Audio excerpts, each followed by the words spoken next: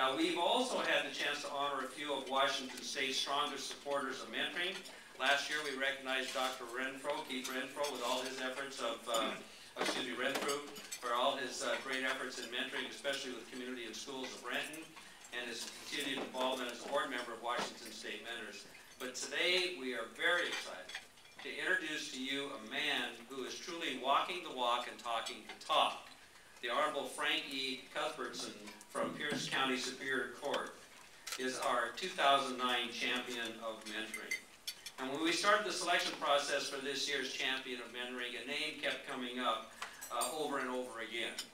It wasn't because he was Pierce County Juvenile Court presiding judge for 2008, or because he graduated from Duke University and got his law degree from Seattle University, nor was it that he had been involved with Boys and Girls Clubs and United Way.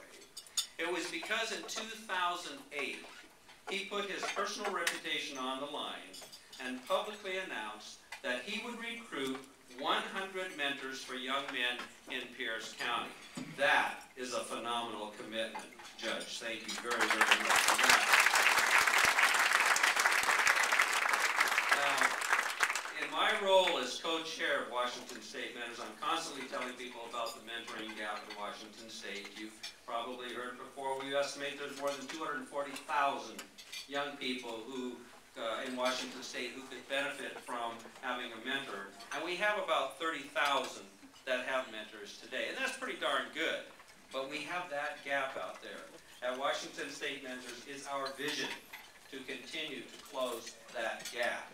So we're proud to work with the state's 200 mentoring programs to do so.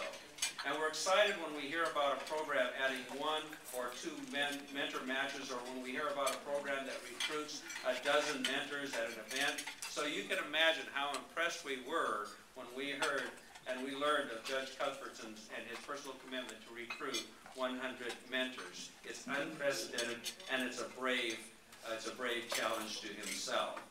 Judge Cuthbertson knows better than anyone that youth who have been involved in the juvenile justice system have a difficult time transitioning back into their communities and families and avoiding reoffending.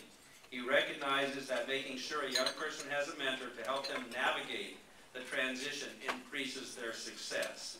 He also knows that having a mentor can help prevent a young person from entering a life of juvenile delinquency. That includes crime, substance abuse, violence, and other dangerous behaviors in the first place.